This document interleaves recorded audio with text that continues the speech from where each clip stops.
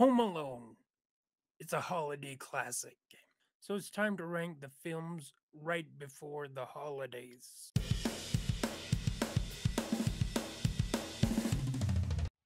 These are only my opinions, so let me know your ranking in the comments. And my ranking may change over time.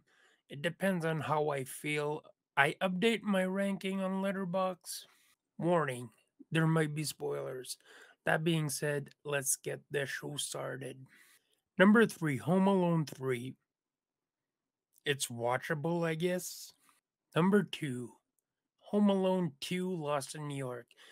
This is basically the same film as the first one. It follows the same beats, except Kevin is lost in New York. He has to defend a toy store, and there's a pigeon lady that replaces the neighbor from the first film. Even if everything follows the same beats as the first film, do I care? No.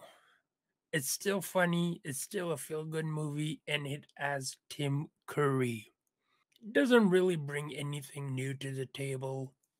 It's just a sequel, and it's like the first one.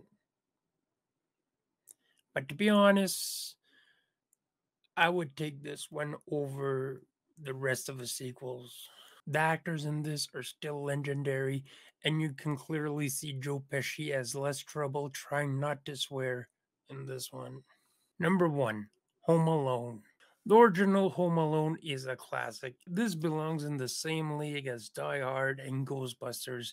It's lightning in a bottle. Chris Columbus created something really timeless. It starts out with a family going on vacation and they forget their kid alone in the house. This is done in a way that is totally believable. Everyone is in a hurry and they just forget and miscount the children. So Kevin is all alone. Macaulay Culkin brings his character to life and makes this film as amazing as it is.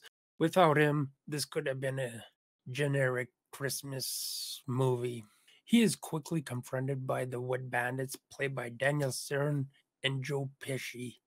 They are simply legendary in this. So Kevin has to fight them off with everything in his house: mannequins, toys, cars, a BB gun, everything goes. This makes most of the comedy for the movie. This is a very funny movie and it's also heartwarming. It's really a good feel good movie.